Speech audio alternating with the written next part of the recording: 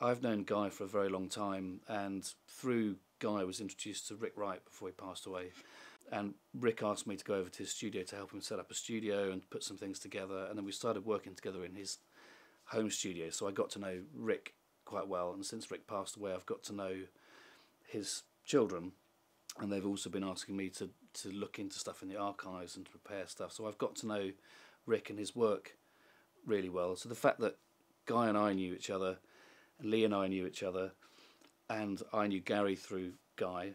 And I think the final bit that sort of cemented it was at Guy's 50th birthday party. Lee organised a bunch of Guy's friends who were all musicians to come up and have a jam.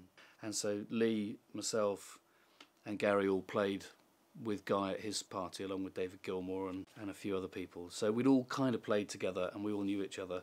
So it really was a question of just, okay, this seems to be the right group of people. And it really just developed like that, very organically.